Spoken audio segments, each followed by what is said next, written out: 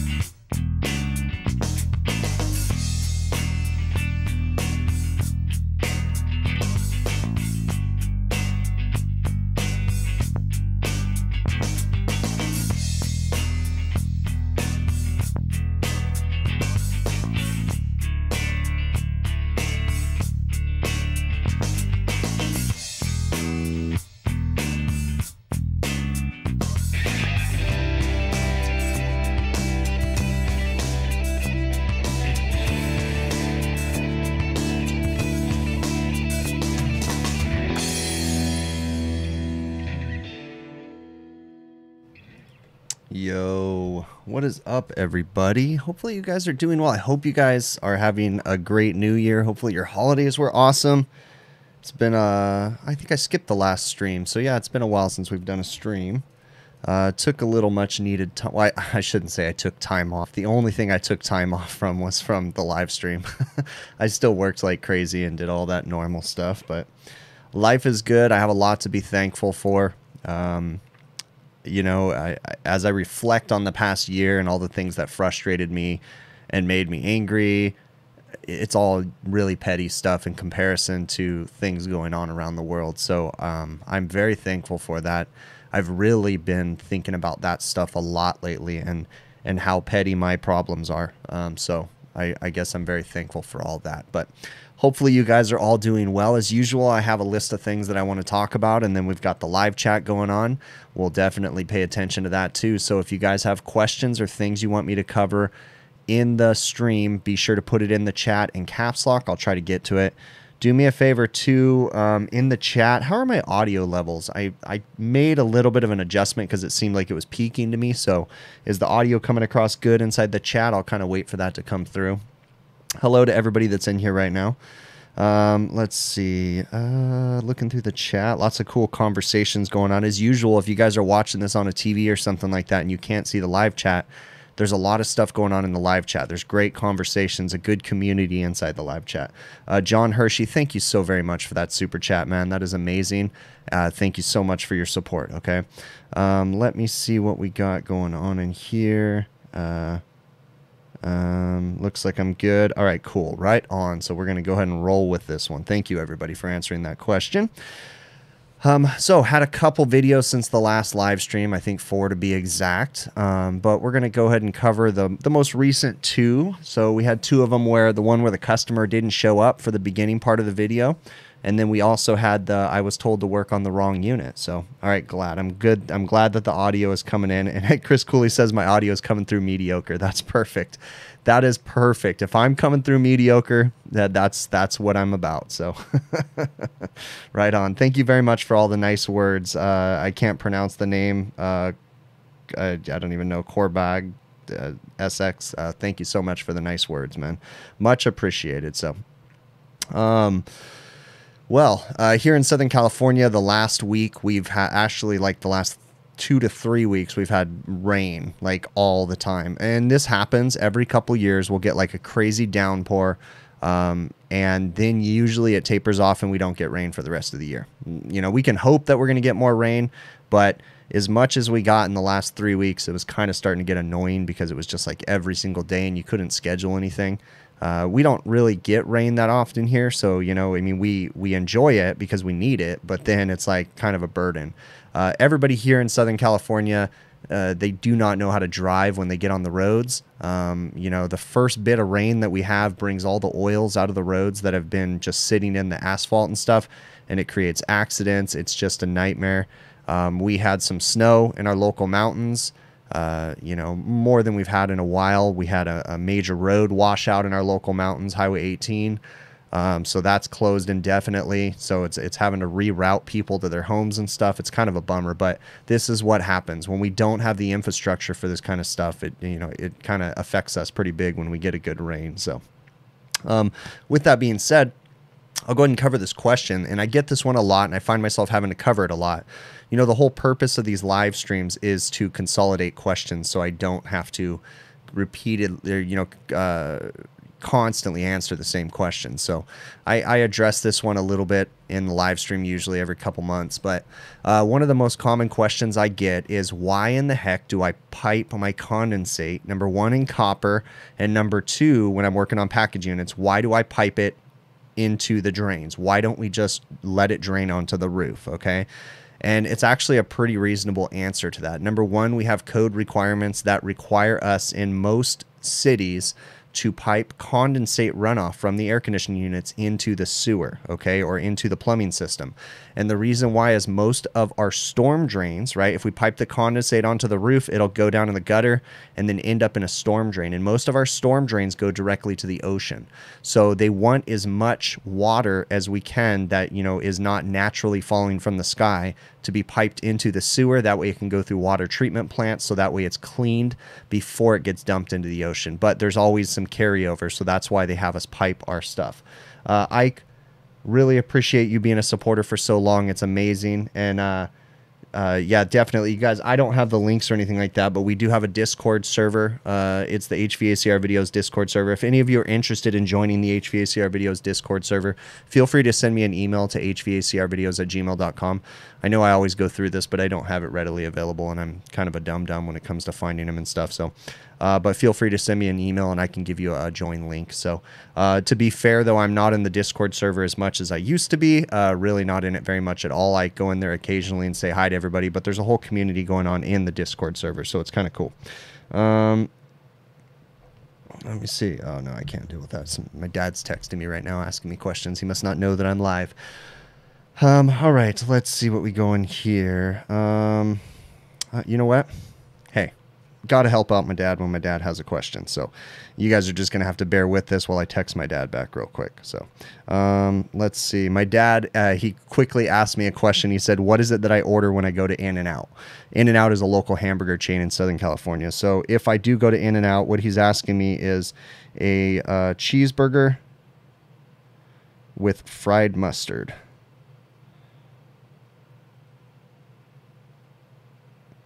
And what that is they take the cheeseburger, the burger patty when it's raw, and they actually fry it in mustard. They cook it in mustard, and it just gives it a cool little twist to it. So anyways, In-N-Out's kind of an acquired taste. It's hit and miss. Some people don't like In-N-Out. In-N-Out is a West Coast thing. It's slowly branching out. So I believe they're in California, Arizona, Nevada, Texas, and I'm sure they're in a few other places too, but pretty cool little burger place. I'm kind of burned out on it because I've grown up on it, eaten my entire life. But okay, so Next thing, answering that same question that I was just talking about. Why do I pipe my condensate into the drains? Why do I use copper? I don't like using PVC. The sun just deteriorates everything on the roofs out here. So copper lasts forever. The downside to using copper is tweakers get on the roof and steal the copper. So you paint the copper. Most of the tweakers are pretty dumb, so if you paint it, they just leave it alone. But so I wanted to kind of talk about something. I know we have a lot of viewers and people constantly coming into the channel that don't understand exactly who I am and what I do. So I'm going to do a little introduction about myself. My name is Chris. I am an HVACR service technician first. I am a business owner. And I grew up in the trade, right? I grew up working for my father. My father started in the trade in 1987, I think. And I worked with him all my life as a little kid. I can remember sitting on his bucket getting yelled at because his 4-cell or 3-cell D mag light, right? If you guys are in the trade for a long enough time, you know what I'm talking about. But the mag lights had 4 D batteries or 3 D batteries, depending on which one he had. Usually he had the 3-cell. And I can remember getting in trouble because, you know, I was a little 6-7-year-old sitting on a bucket while he was in a restaurant fixing something, holding this big flashlight, and I couldn't hold it steady. Number one, because it was heavy. Number two, because I'm like, oh, look at that. And, you know, and I can, damn it, Christopher, put the light over here. You know, and it's like, oh, okay. You know, I just get distracted like a little puppy. But I grew up working for my father. Ironically, you know, I really started working with them come like junior high time. In the summer, I would go to work with them full time. Well, Southern California summers can be rather brutal, pretty darn hot out here. On average, we usually have 1 to 2 months above 100 degrees. Sometimes it peaks about 115. You know, typically for at least 3 months of the summer season, it's above 90. So, I remember telling him that I wanted absolutely nothing to do with this trade after working so many years with him. I was just like, I just don't want to do it, you know? So then I went into high school, started working at a body shop, working on cars. You know, I just basically took cars apart and put them back together so they could be painted and all that fancy stuff. And did that for about 2 years and then came to work for my dad full time. Just decided I wanted to get into it. That was the beginning of the part of the year of 2002, actually. Yeah, so April of 2002, I think, is when I officially started working full-time in the trade and been going strong ever since. I'm now a owner in the company. My dad and I own it together. My dad has 3 feet out the door. If I let him, he'd retire yesterday. So he doesn't work in the field or anything like that anymore. He just does administrative work, working in the office. But I learned everything from my dad, good and bad. Okay, the bad things that I learned from him, I learned how to grow from those things. So I don't fault him for anything, but I am who I am because of him, right? So I started making these videos for my service technicians as a training aid. Because of some mistakes that we made. We lost several employees at one time, and I found myself hiring several technicians all at once that were all experienced, but they weren't experienced in the way that I do things. So started using these YouTube videos as like a training aid, like, hey, this is how I approach this call. So if you go look at the very first video on my channel, it was a beer walk-in that had a blown fuse. That was a video that I made for my service technicians. And then the second video was also for my service technicians. And then after that, I made them public. And then here we are now. Okay. So I do not know everything, nor will I ever. But this is a great way. This has afforded me the ability to contact very smart people, much smarter than I in the industry, and get in touch with them and collaborate with them. There's a great community in the social media area side of the trade, right? You have a lot of other content creators, and it is a small little world. So we kind of mostly do know each other between all the little content creators, and we usually help each other out. I was just calling my buddy Brett Wetzel from the Advanced Refrigeration Podcast over the weekend. We just had a conversation about an expansion valve issue I was running into. So I called him and picked his brain about it, you know? So it's really cool, but I am constantly learning. I will never know everything. Okay. So that's who I am. You know, I make these videos and I just have fun doing it. So, let's see. Yeah, I've had that question a bunch, asking if I would have my father on the show. You know, I don't think he really has any interest in being on this. I've kind of mentioned it a few times to him, but I'll bring it up to him again, but I don't know if it's really something that he's very interested in doing, is coming into the public thing. You know, for some people, you have to understand, you know, making a video, you know, even live right now, there's only 150 people in here. Do me a favor. There is 150 people in here. There's only 65 likes on the video. Smash the thumbs up button. Okay, please. But, you know, these videos get a lot of views, and some people just, you know, have a hard time doing that kind of stuff in public. It's interesting because here I come on here and I have, you know, I'm just like, whatever, I have no shame. I talk about almost anything. If you guys don't already know, I also do another live show with my friends on the HVAC Overtime YouTube channel. And what I mean when I talk about anything is I really do just about talk about anything. Okay, so go check out the HVAC Overtime channel, and you'll see lots of live shows on there with my friends, and it's a total different dynamic. Little less education, a little more BS, okay? But it's a great, fun show with my friends. So let's see what else we got going on in here. How many Tecumseh AH compressors have I replaced? I don't know. I mean, quite a few, you know, over my career.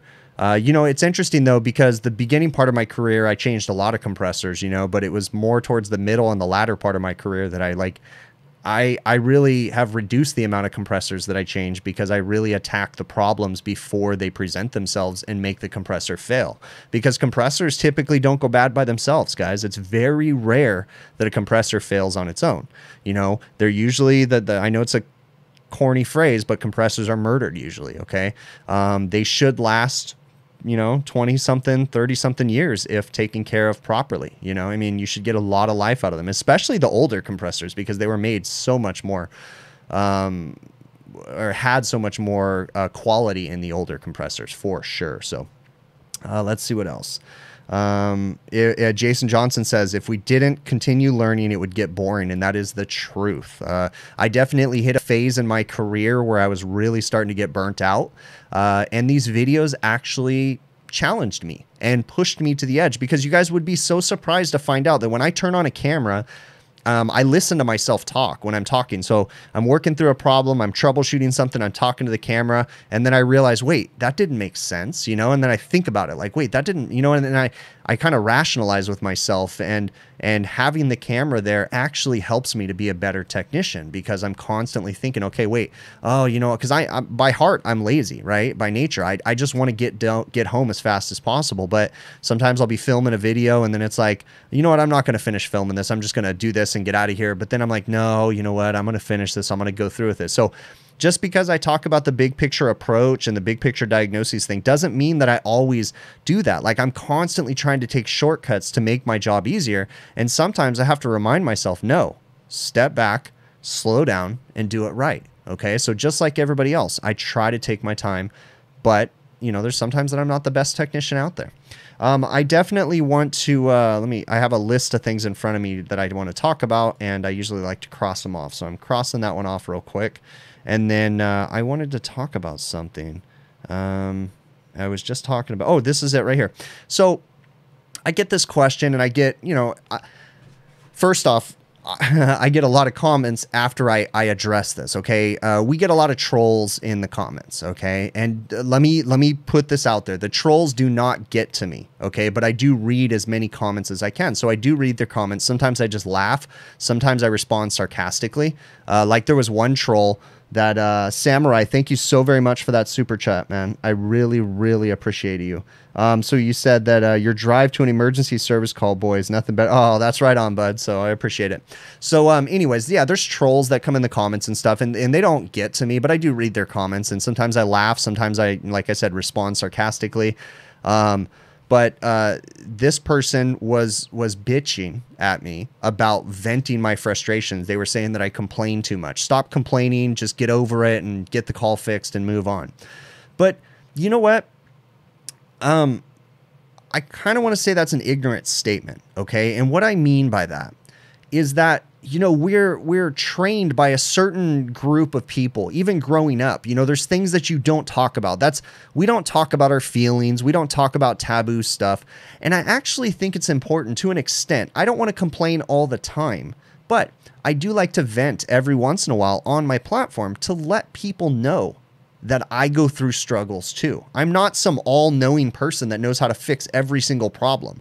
I'm not so all perfect person that, you know, gets paid millions of dollars to fix everything. I run into problems, and I try to show that I'm human on the channel. Okay. So while that guy was a troll and he was just bitching about me complaining, he did bring up a good point that gives me a conversation point. So thank you very much for being a troll, whoever you are.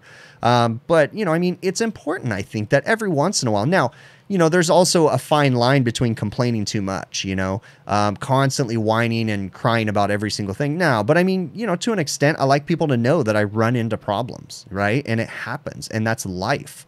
If you don't vent that stuff, if you don't have someone to talk to about your frustrations, if you bottle that stuff up, trust me from experience, it sends you to a dark place. For me, it sent me to a place of rage. Okay. I had some mental problems. I had to go see help. I saw a psychologist and a therapist I went through an 18-month program where I was dealing with anger issues. And a lot of that was like mommy issues and stuff because I had, you know, just all kinds of family stuff. It's funny because I was talking to my buddy Bill, Curious HVAC guy, earlier today on the phone, and he was saying that I should do an episode on this. So maybe I will. I'll do a How I Live the HVACR Life episode, and I'll talk about some of my issues. But you know, I found myself bottling all that stuff up, and it's so easy to bottle things up and just suck it up and not talk about it. But it builds up, and it gets you all wound up, and then you explode. And at least in my case, you know, I punched a hole in the wall, and it just scared me because I didn't hurt myself, but it was just like, what's this going to lead to if I don't take care of this problem? If I keep bottling this stuff up? So I sought help, and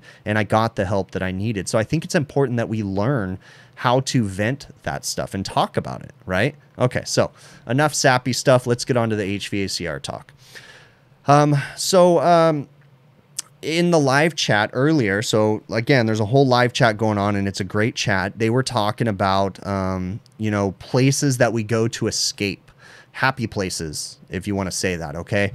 My happy place, I've talked about it before. I have not been to my happy place in a long time. My place that I go to relax is the mountains. I like to get out and go hiking, backpacking. That is a passion of mine. I have not been backpacking in many, many years now. The last time I went was when I took my black Labrador retriever that I used to have, but she passed away 2 years ago, and it was probably 2 years prior to that. So it's probably been a good 4 or 5 years since I've actually gotten out and done what I love to do. But I am at peace when I am somewhere without a map, without lights, without anything, just a backpack on my back and just getting lost somewhere. One of my favorite trips that I ever took with my lab, her name was Ava, was her and we were really late because I was busy working and I couldn't go hiking.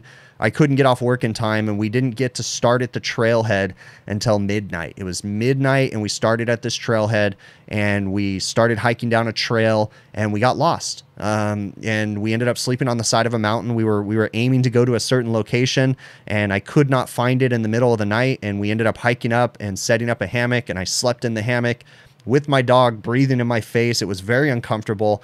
My hammock slid down the tree when I was sleeping. I ended up on the ground. But guess what? When it was all said and done, it's one of the most memorable experiences I ever had. I was lost in the woods, and it was just me and my dog, and we had a blast. So that's my happy place, is getting outside and going hiking. I'm hoping I'm got a new puppy. His name is Luke. He's a silver Labrador retriever, and I'm hoping that him and I can enjoy some of those experiences soon in the future. But, you know, I find that I haven't gone and done those things that I need to do in a long time, and I need to get back to that because I need to go, you know, get some peace from, you know, from everything, craziness of life and all that stuff. So let's see what else we got going on in here.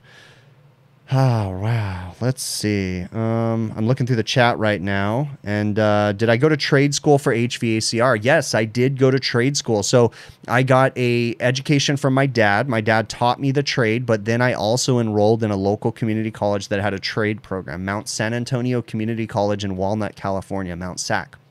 I went to Mount SAC. I never finished the program. I'm 2 classes shy of finishing the program, technical math for HVACR and welding. Maybe that's why my welding's so bad. But yeah, no, I need to finish that program one of these days for sure. But yes, I did go to trade school, and I am a former believer in trade school. Let's see. Chris Cooley said, skip a live stream and get some time. Yeah, I definitely will. Work has been pretty chaotic right now, so work is actually the limiting factor in me, but I definitely. Hey, man. Jason Johnson said the gun range, hundreds of rounds. That's his therapy. Whatever floats your boat, we need to do it more. And I do as I say, not as I do, right? Because I'm not walking the walk here because I've just been so consumed with work. So, all right, let me go ahead and get through my next questions and things I want to talk about right now. So, Nathan asked about oh, this is a really good question. So Nathan emailed me asking me a question about using digital scales, okay? And this is intriguing. I have some questions in Nathan's statement. I'm going to paraphrase it. So Nathan emailed me and was curious about my thoughts on this because he was always taught that when he's using a digital scale, what he's supposed to do is weigh the cylinder before he starts putting it in the system. Then he can weigh the refrigerant as he's putting it in the system, and then weigh the cylinder after to compare if there's any discrepancies between what the scale said while he was adding it to the system and what it said before and after. Tails303, thank you so very much for that super chat. That is amazing. I really, really appreciate you. And let's see. He says he wants me to say his Minecraft server, playersmp.net. Playersmp.net. Okay, bud. I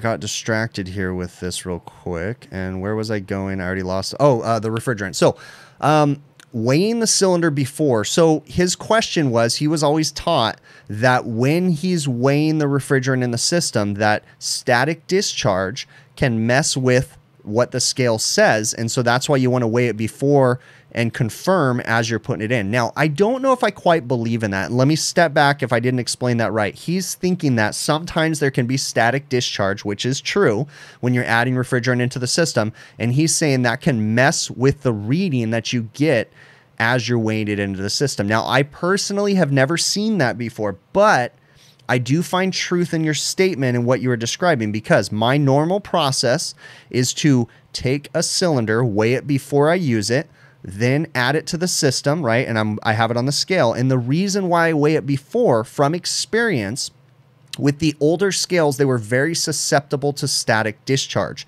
So this is a little different than what you were thinking, and I could be incorrect. I've never seen it mess with the numbers as it's going, but what I have seen it do is as you're adding the refrigerant to the system, it will short out. There'll be a static electricity shock going to the scale, and it'll actually short the scale out and make it not work anymore. I have had that happen on older scales. Like as I was adding refrigerant, I saw a little spark go from the refrigerant cylinder to the scale, and then boom, the scale went blank and stopped working. Okay. So because of that, the first time that happened, it screwed up because I was working on a critically charged system. And from that point, I always learned to weigh my cylinder before, write it on the tank, then use the scale as I'm adding it to the thing. And then that way, if I ever ran into a problem, I can always look at what it weighs after. So yeah, I do agree that it's good to weigh the cylinder before and after.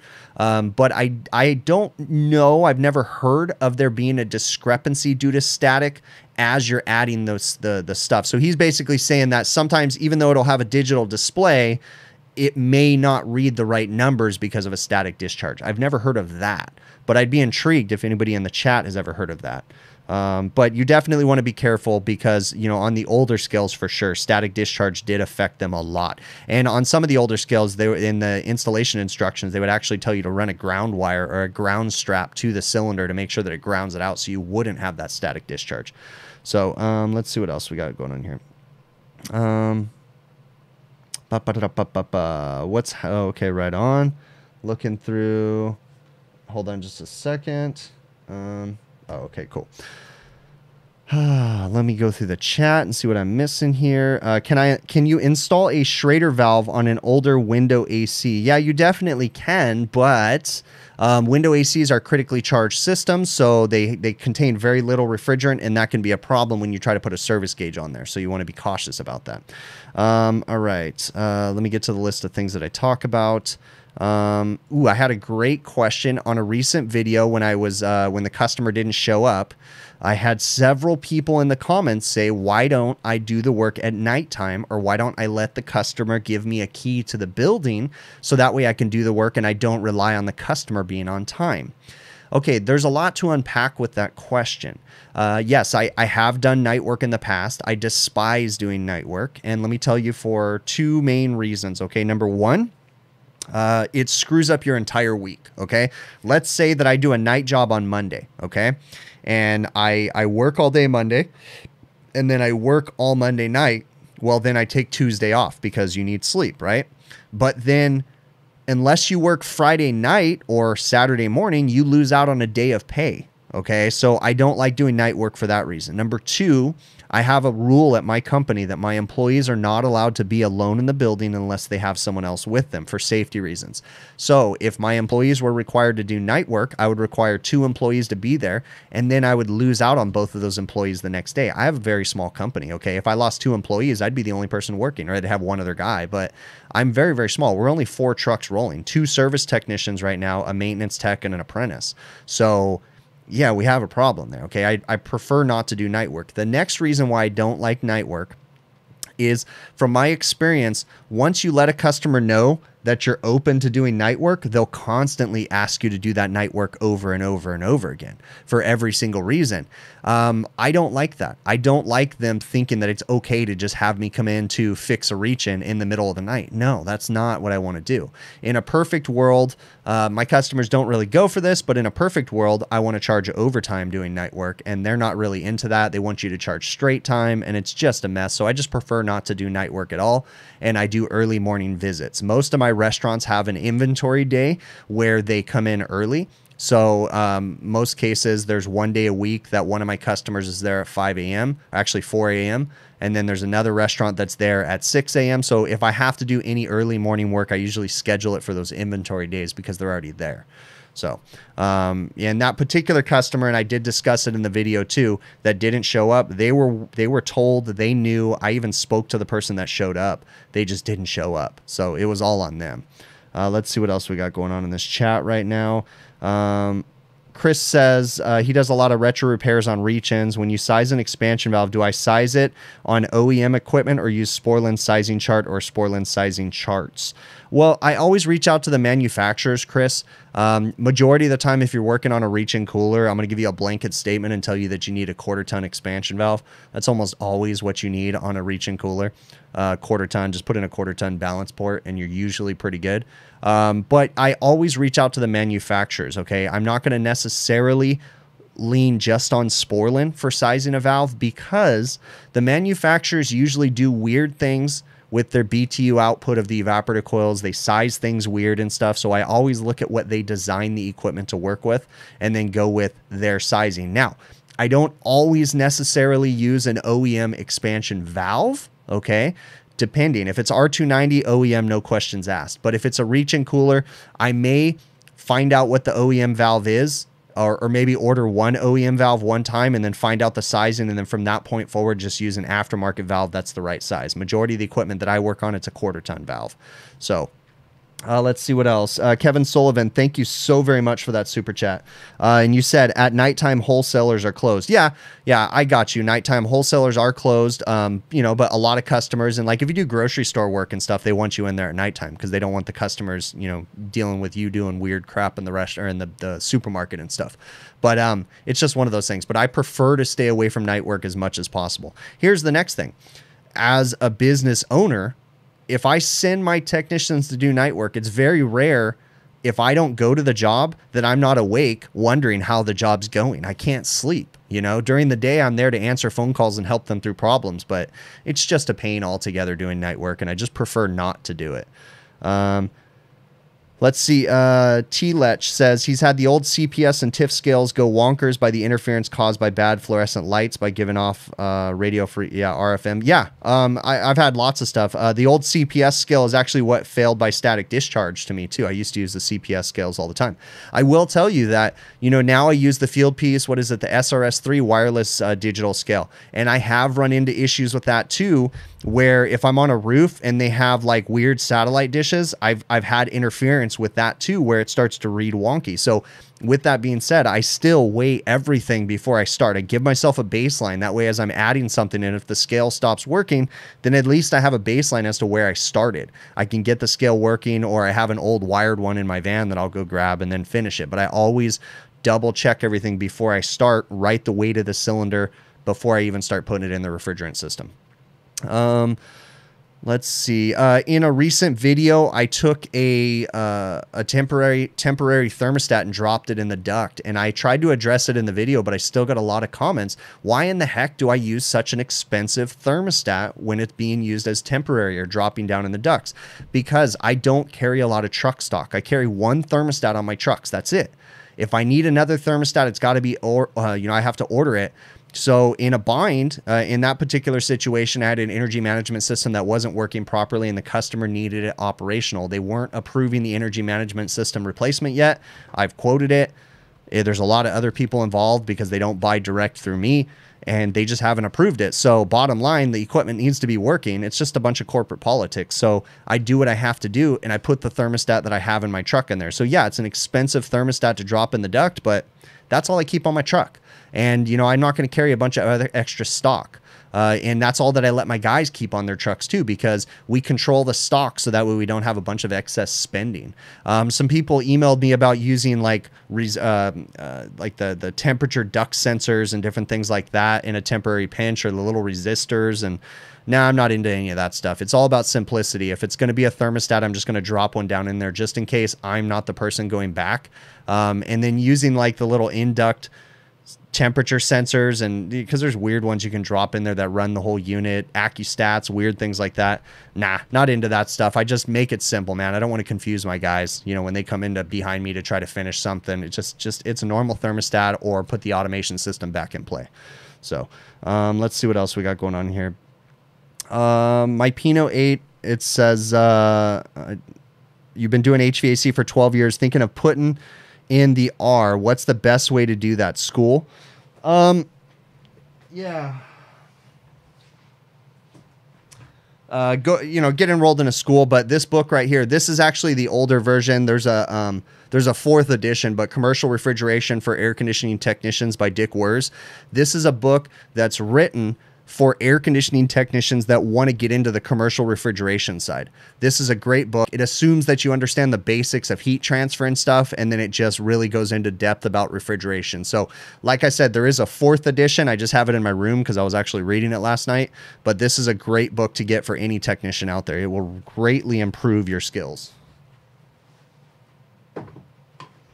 And bear with me, it's getting hot in here. Open my slider. What you guys don't know, what you guys can't see, is there's a sliding glass door right here going to like a rose garden in my yard. And I have a nice little window to open when I get hot in my office, because this giant computer that I have running this entire stream is stupid big and stupid hot. So need to upgrade my home HVAC system for sure. So let's see. We answered that question. I'm going through my list right now.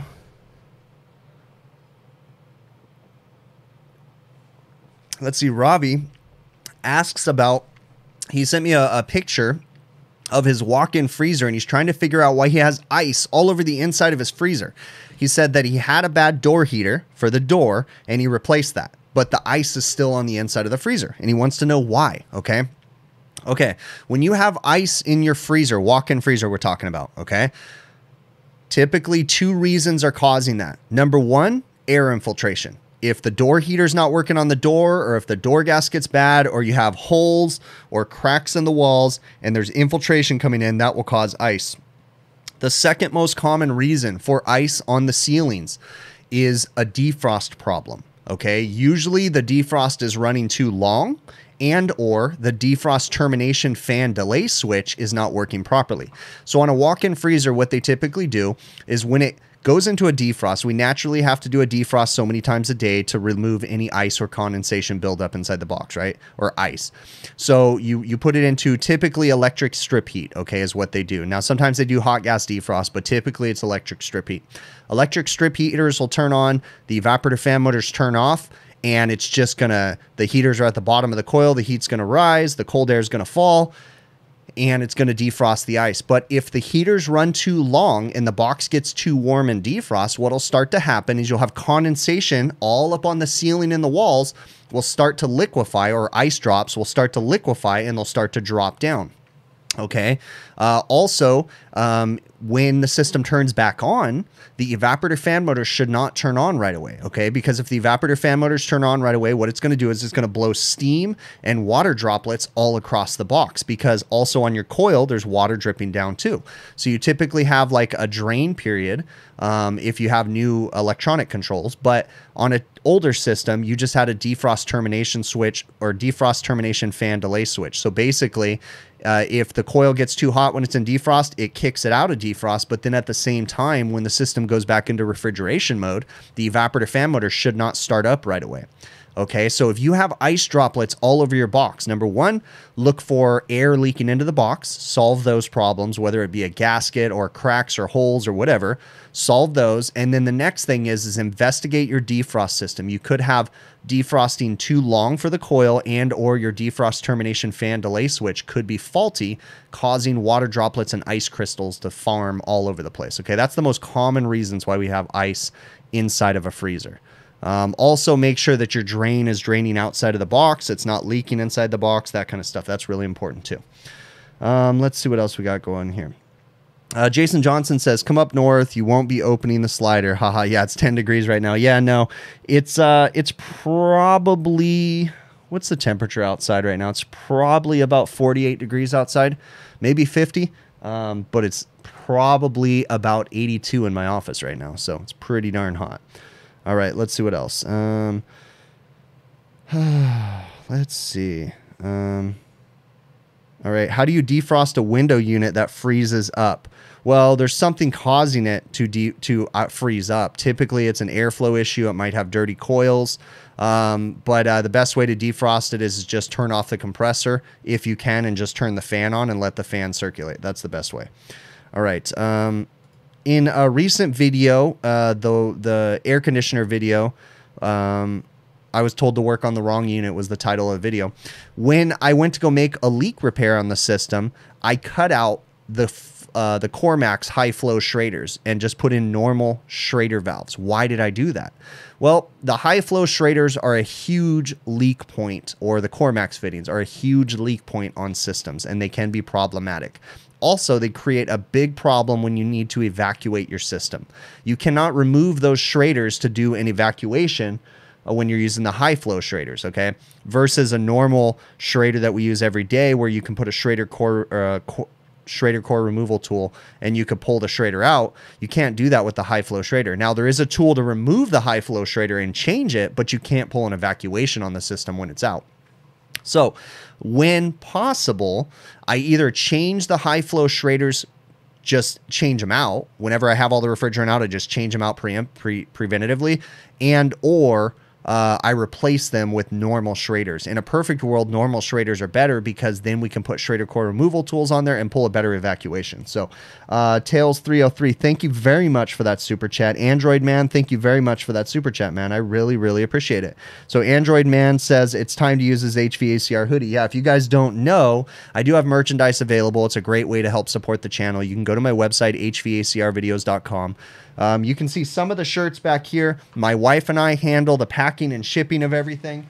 We do it all in-house. We have hats available. This is my HVACR hat. Now, I purposely on this hat did not put HVACR videos, because I wanted you guys to be able to wear these at work and not represent a brand and contradict your uniforms. HVACR is just an acronym, right, for what we do. You know, and it doesn't have my logo or anything like that on it. This is a very breathable hat that I purposely had made. It's kind of hard to explain until you guys have one in your hands. It's breathable like a trucker hat, but it doesn't look like a trucker hat. It's solid, right? And one of the biggest things about this hat is the black underbill. I specifically had that looked for this hat for a long time, because when we're at work, you know, we touch the bottom of our hat, and if it's white, it gets all dirty and nasty, okay? But we have sweaters, beanies, all that stuff available. So if you're interested, check out my website, hvacrvideos.com.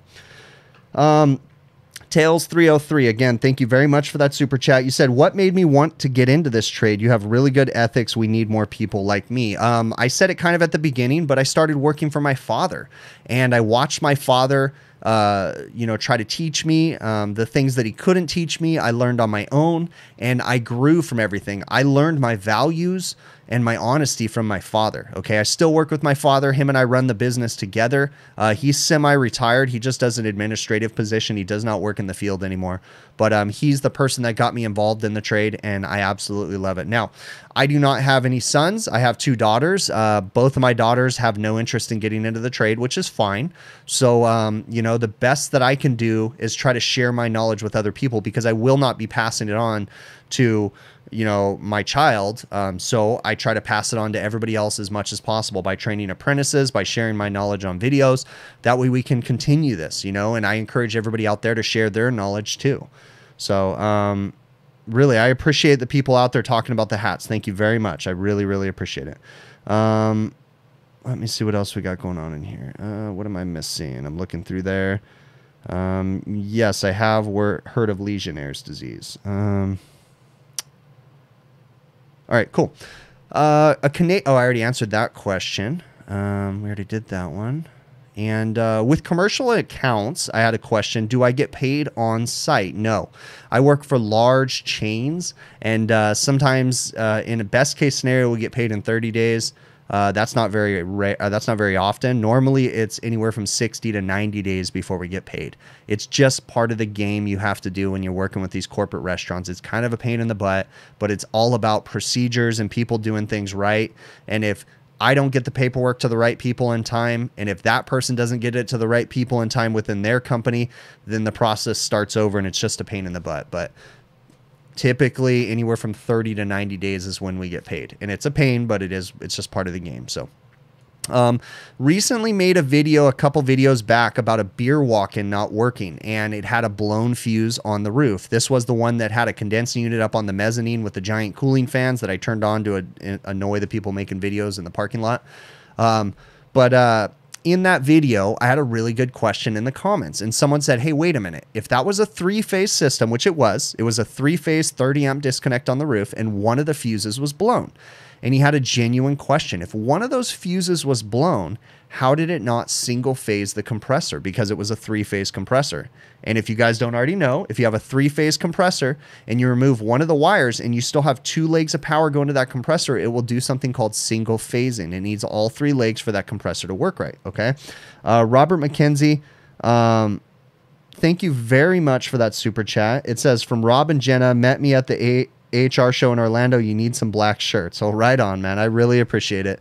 I have plenty of black shirts available at hvacrvideos.com. So speaking of that, and I'll get back to the question real quick, I will be at the AHR show in Las Vegas here in a couple weeks, actually. Here at the end of January, we have the AHR trade show in Las Vegas. I will be doing booth time at the Sporlin booth and at the Refrigeration Technologies booth. So follow my social media. I'll announce it more once we get closer to the show, but I will be doing the AHR trade show in Vegas. I'll be there for all 3 days if work goes well, and I hope to see everybody out there that actually goes to the show. So back to the question, why did we not single phase that compressor when we blew a fuse? The customer got lucky because when it blew a fuse, it blew the fuse that ran the control circuit. So it actually disconnected the time clock from the picture, so therefore the system did not run anymore. Now, on a three-phase walk-in freezer system, just a standard traditional one, the disconnect at the condensing unit typically controls the evaporator. If you pay attention to how you wire it, you can wire it in a way that if any one of those fuses ever blows, the compressor does not continue to run, but you got to get creative with the way that you power certain components in the system. So you have 3 fuses, 2 of the legs are going to run the time clock, you know, and then 2 of the legs are going to run the compressor contactor. So between those 3 legs, if you wire it correctly, if any one of those fuses was to ever blow, you can set it up to where nothing will single phase. But you got to think, and it's often not done via the manufacturer, so sometimes you may have to change some things around, but it is possible that you set it up appropriately so that way if anything ever blows as far as the fuses go, it doesn't single phase the compressor and then ruin it. Had a really simple question, but it's okay to ask these simple questions. You know, I get questions from homeowners, technicians, you know, business owners, and it's fine. I appreciate all the questions. So the question was, can R290 be used as fuel for a barbecue? Yes, it can. R290 is refrigerant grade propane. R290 can be used for a barbecue, but it's a little bit expensive, so you want to be very cautious about that. Right now, for a 16-ounce can of R290, it's about $40 my cost, okay? So with that being said, that's actually right about the same price as 410A, if not a little bit more. It's quite expensive. The difference between barbecue propane and refrigerant grade propane is the purity and the moisture. Refrigerant grade propane is like 99.9% pure. There's no moisture in it, and there's no odorants added to it or anything like that. You can't smell it at all. Barbecue propane has a lot of moisture in it. I know that from experience, from having a travel trailer and it not working when my propane tanks got low because they were full of moisture. It's just not something. And they add an odorant, which is a contaminant. So you cannot use barbecue grade propane to run a refrigeration system, or if you do, you're potentially going to run into some problems because it's not pure and there's contaminants in it. So, I had an interesting question too, and I'm going to say this very carefully because I don't want anybody to hurt themselves. In a recent video, I showcased a tool for fixing the threads. It's called the falconthreadfixer.com, I think is what it was. Gentleman Leslie Orm, who also runs a website, marketservicetech.com, I believe it is. But he sent me the tool asking me if I would show it in a video. And because he's a private person, I have no problem showing his tool. You know, he doesn't have to pay me or anything because it's just cool. I'm helping out a dude. It's not a big company, you know? So anyways, but there was comments about that, and someone had commented that they actually have a brand new cylinder of R22 sitting at their shop that is damaged and they can't access the refrigerant. Now, he didn't give me the details as to why he couldn't access the refrigerant, but I have had that happen before. And if you guys have not had this happen before, I've had the plastic handle completely break off of a refrigerant cylinder, right? So I couldn't open it to get the refrigerant out. And there's actually a really interesting way that I fixed it. You have to be very careful. Make sure you follow all safety practices, okay? But that handle is plastic. And what I was able to do is take a large screwdriver and I heated up the tip of the large screwdriver. I put a Schrader core removal tool on the cylinder, closed it, stuck that red hot screwdriver down into what was left of the plastic handle just enough to where it wasn't going to break, and then opened the valve. So something to think about if you guys ever have a weird situation like that where you break off the handle of a refrigerant cylinder. I was able to fix it by taking a screwdriver, getting it red hot to where it melted down into the plastic handle, and then I was able to turn it, but you had to have a Schrader core removal tool on there. So that way you could ball valve it off. With that being said, then I just put that cylinder in my van, and you had to keep the Schrader core removal tool on it because you couldn't shut it off. So cool little hack if you guys have never ran into that problem before. Why are refrigeration condensers sized in horsepower versus BTUs like comfort cooling? That's a good question. You know, sometimes in comfort cooling they do it too. It just changes. So manufacturers, I don't understand. They still rate them in BTUs too, but oftentimes if you go to the supply house, you say, I want a 3 horsepower condensing unit, and they'll tell you that the 3 horsepower at different temperatures will put out so many BTUs. So I don't understand why the manufacturers do it some ways and some the other. Maybe someone in the comments can tell us. So let's see what it got in here. Happy New Year to everybody for sure, guys. What's my favorite boiler? Laska. I've never touched a boiler. I've seen them. I've seen Raypak boilers before on a roof, but I've never touched one. Don't even know. So the only one I've ever seen is a Raypak boiler. That I got no other experience with boilers. What RPM do vacuum pumps spin at? Probably 1725 RPMs, because I believe they typically have 48 frame motors on most of them. But I don't know, man. It really depends. You know, that's probably not a blanket statement. So let's see what else we got going on in here. All right, so we're going through that one right on. So New Year's. It was a great New Year's. I'm done with technical stuff to talk about. I do have something that I'm going to talk about probably on the overtime show.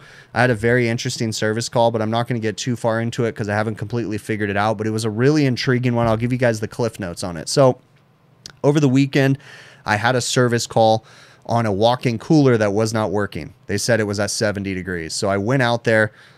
What I ended up finding was a bunch of issues, but the system has an EEV, electronic expansion valve, and the electronic expansion valve is having issues opening and closing, or it's opening really. It's having issues opening. So it's really slow to open up. Now, I'm not saying there's necessarily something wrong with the valve, because there's some refrigeration issues going on too. This is a new AWEF compliant unit, so it floats the head pressure down to 150 PSI. This is a R448A system. And, you know, we do not have a very big pressure differential, right? 160 PSI versus what's coming out the expansion valve. So you don't have a big pressure differential to push the refrigerant through, but we're basically having issues with the EEV opening fast enough. And what's actually happening is before the EEV can open, because it has a process and a speed at which it opens in steps, nice and slow, the system shuts off on low pressure.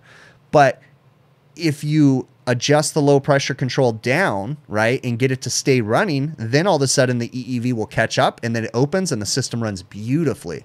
So I got to reach out to the manufacturer and talk to them. I'm not going to give any more details yet, but I need to reach out to the manufacturer because I don't know quite yet if it's a problem with the head pressure control valve being too low of a cut-in, or if it's a problem with the EEV, but it's pretty complex. It's a pretty interesting one. So this is kind of a head scratcher. I started to get video footage on it, but I don't know if it's going to be usable video footage because I was definitely getting frustrated trying to figure this one out. But it's really interesting, and I've never really run into a problem like this. So I'm hearing that Raypak is crap. See, that's why I know nothing about boilers. I've only seen Raypak boilers. That's it. I don't do any boiler work. So Albert Rodriguez says Appion or JB vacuum pumps. I've used them both. They're both amazing. I personally use the Fieldpiece VP-X7 is my vacuum pump that I use. And then before that was the VP-85. I'm a Fieldpiece fan for sure. But in the past, some of my employees still carry the JB vacuum pump. I have a couple in my shop, and I've had the Appion vacuum pumps too, but I'm a Fieldpiece fan now. So let's see what else we got going on. Do branded tool bags. Honestly, I'm going to tell you right now that'll never happen because my demand for quality is just not feasible and economical. So there's no way I could put my name on a tool bag that would be crap. So just not going to happen. They just don't exist. What's the oldest refrigeration system I've worked on? Refrigeration system, probably not that old. I think I pulled out an air conditioner probably about 12 years ago, 15 years ago. I pulled out a 1964 Carrier split system. It was a really interesting one. It had an O6D compressor in the evaporator. It was a split system, so the evaporator actually had the compressor in it, and then the condenser was just piped up onto a roof.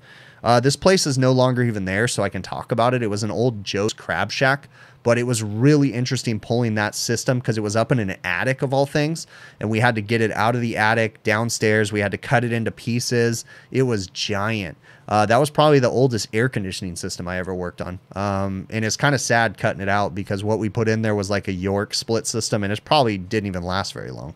So do I sell my used tools? No, I usually give them to friends and my employees and stuff. Let's see what else we got going on in here. Make patches for people to put on whatever they want. That's a possibility, patches and stickers. I've thought about that, just not something I've really jumped into. So I really appreciate you, Kaden, that says always try to watch the Overtime Show. That's really cool.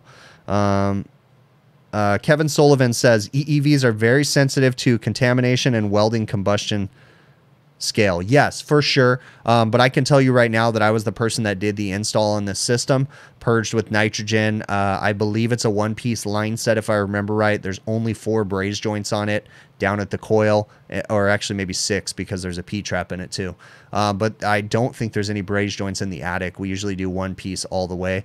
Reamed everything myself, so I know I did the install. So I highly doubt the EEV is contaminated. It does have a strainer on it, but it's a weld-in strainer, which is just idiotic in my opinion, because I have to unsweat the EEV to see if the strainer's plugged up, which is just dumb. I prefer a mechanical fitting that comes off, but whatever. What can you do? Try to always use nitro and brazing. Yeah, definitely on EEV systems. I highly encourage, if you're ever brazing on an EEV system, that is my policy. Nitrogen is flowing for sure. Let's see what else. Right on. What videos would I recommend for first year apprentice? Well, I have a lot of videos, but I'd highly suggest that you go check out my buddy Brian over at hvacrschool.com. He runs the HVAC School YouTube channel, and that is an amazing YouTube channel, and he has a lot of great beginner stuff where he really explains the fundamentals. So it's a great channel to check out. And then mine's more service related, more moderately advanced. It's not necessarily beginner, but I kind of go a little beginner on some of the stuff that I talk about. Let's see what we got going on here. What does it mean when your reefer line set is turning green? It means that it's corroding due to some sort of corrosion. Salt is attacking it, or acids are attacking it that are airborne in the system. So you need to probably going to end up having to replace the lines and then coat them with some sort of a coating, you know, so that way they don't deteriorate as fast. If you think about it, the Statue of Liberty is made out of copper, but it's green, okay, because the salt is attacking it. Same stuff happens in our systems. You know, copper is the major metal that we use in our systems. They're kind of changing to aluminum, but copper is still the #1 thing that we use. And we put it in reach-in coolers and stuff that have citric acids in them, vinegars in them. There's salt in the air, and it attacks it. And that's why it's turning green, is because of the corrosion that's happening. I'm sure there's some scientific technical term for the corrosion that happens. But do I play any games? No, I don't do any online gaming at all. So, right on. Anything happen when I raise the head pressure? What up, Brett? Yeah, so I was actually talking to Brett about that. Yeah, I still think that there's something going on inside the valve, Brett. But yeah, I did, when I raised the head pressure, and I'll go more into detail once we finish this up and figure out exactly what's going on. But once I raised the head pressure, Brett, my TD got a little bit better. It came up to about 16 degrees. And my obviously my suction pressure came up too. And it seemed to respond a little bit better, but I didn't stick around for too much longer because I'd already kind of checked out and knew it was going to operate. And I have not been back since because I know it's operating fine. I've checked in with the customer. I'm definitely going to be going back, but I still am really thinking there's something wrong with the EEV and or the programming of the EEV, but I don't doubt that the head pressure being low was part of the problem. Brett's from the Advanced Refrigeration podcast, and I had called him kind of picking his brain about the issue, and he brought up some really good points because what they're doing on this system is floating the head pressure down. I think at the time, I think I was running about 160 PSI head pressure for 448A, so the liquid line temperature was rather low, right? And Brett was pointing out that sometimes that can be a problem pushing the refrigerant through the valve at the proper flow rate. And I do agree that that was an issue, like, you know, floating the head pressure down that low, especially if you have a pre-built evaporator where the expansion valve wasn't sized appropriately for that. Again, I need to talk to the manufacturer to figure out some more. One of the other things to factor into this too, because this is a major cluster F of a situation, is this particular location in the summertime literally gets 120 degrees. So the condensing unit is sized for 120 degree ambient to put out the BTUs needed to cool that box down when it's 120 degrees. Well, right now the low there is 37 degrees. We have a big temperature swing right there. So that compressor is massively oversized right now. And that's what Brett was kind of, you know, talking to me about too. And so it made a little bit of a difference, but I still think we got some other issues going on. There's some sort of a restriction somewhere, but it's weird because it's just on the opening of the expansion valve, and it's an EEV, electronic valve. So it opens slowly, but once and it starts out, the superheat's really high for the evaporator, around 50 something degrees, which is bad. But then after 45 seconds to a minute, the suction pressure comes up, the superheat drops down, and then it regulates just fine. But it's just that initial opening of the valve that's really, really struggling. So we'll talk some more about it, Brett. And then once I figure everything out, I'll make a video on it, guys, and it'll probably make a little more sense. So, all right. Have I ever used a tester for Train Voyagers with the resistance? A decade box is what you're talking about, Carl D. No, I've never used a decade box, essentially putting a resistor across the terminals to simulate certain conditions on a train unit. That's how you can control certain operations, is by shorting it with a resistor. No, I've never really done that. I've thought about making a decade box where it has a bunch of different resistors and a dial that you can turn so that way you can test the functions and different things. Just never gotten around to doing it. I know there's decade boxes you can buy too. Just never done it. Am I ever going to get John Israel on the overtime show? No, I don't think that's going to happen. Does a damaged AC fan motor damage the compressor? Definitely can, Joe Burke. If it doesn't have any kind of protections protecting the compressor, it certainly can hurt it. Chris Cooley says the transducer. Chris, I'm assuming you're talking to me. I did verify that the transducer was accurate and all the temperature sensors on the equipment were accurate too. So the problem lies either with the system's pressure being too low, the EEV not opening fast enough, or the programming of the circuit board causing an issue. I don't think it's going to be a circuit board issue, and I don't know. You know, it's an interesting one for sure. So, oh, Carl's saying he made a custom controller. Yeah, I've always thought about making it, Carl, but I've never done it. So, All right. Well, guys, this is about it. I'm about out of steam, and I need to go eat some dinner. So I really appreciate you guys coming into the stream. Thank you very much for all the support, all the super chats that came in. That was very amazing. It's very humbling, the support that I get from you guys. You guys are awesome. Brett, if you're still watching, I'll talk to you soon. We'll talk some more about that call. And once I get to the bottom of it, I don't think I'm going to go out there for another day or two. So I'm sure I'll talk to you a little bit more. But yeah, that's it. I really appreciate you all. Remember, I go live on the HVAC Overtime YouTube channel with my buddies, Bill, Adam, and Joe on Friday evenings, typically about 6:05 p.m. Pacific. If I missed any of your guys' questions, feel free to send me an email to hvacrvideos@gmail.com. And remember, be kind to each other, guys. We got a lot of craziness going on out there. We can use a little more kindness. So I really do appreciate you, and we will catch you on the next one.